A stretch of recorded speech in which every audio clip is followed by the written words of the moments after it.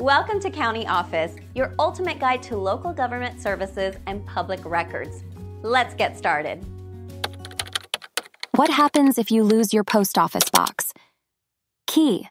Imagine the horror, you've misplaced your post office box key.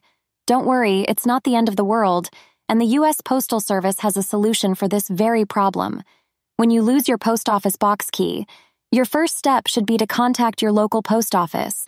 They will typically ask you to pay a small fee for a lock change. This fee covers the cost of labor and the new keys. Once the lock change is done, you will receive 2 new keys for your post office box.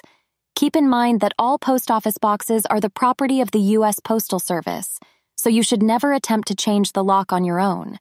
Doing so could result in penalties or even the termination of your post office box rental agreement. But remember, prevention is better than cure.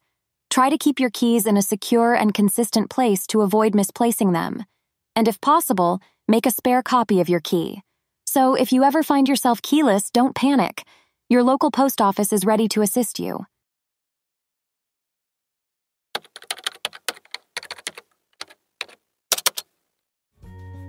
To learn more, check out these links, which you can click in the description below.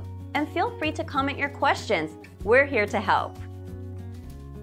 Thanks for tuning in to our video. Please like and subscribe and leave a comment below. See you in the next video.